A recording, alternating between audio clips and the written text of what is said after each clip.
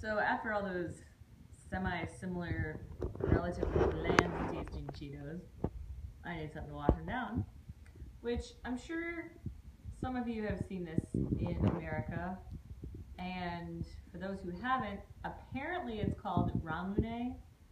I've never had it, even though they sold it at Suncoast when I worked there. And there's absolutely no English rating on this bottle whatsoever. I have no idea what its flavor is. Apparently it's not for adults. There are disgruntled parents on there. But the special thing about Ramune is that in order for it to get its bubbles, because it's pop, you have to take there's a marble right here in the top of the bottle, and you have to take it and push it down into the bottle in order to drink it. So you put, and you're supposed to push down. I feel like I'm gonna lose an eye. What is this, is this a children's beverage?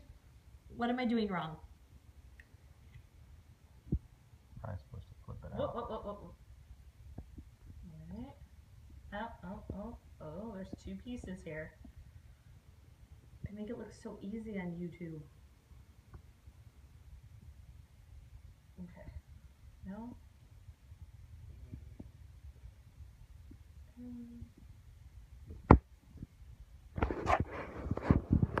Does this piece come off? Hey, Junton. Okay, alright. Alright. Now it's got the space for me to push. Move it, cat. Alright. Here we go again. Oh! Woo! Alright. It's very fancy. Now it's got bubbles in it, and there's a marble in my beverage. Seems like this could be a choking hazard, but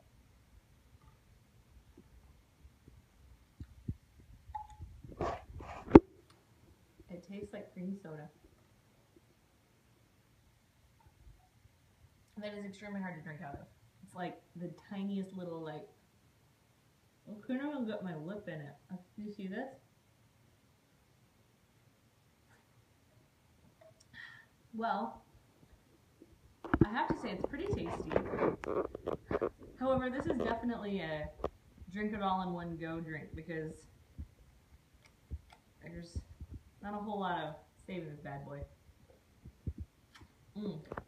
I will be happy to try more of these fun marble murder drinks in the future.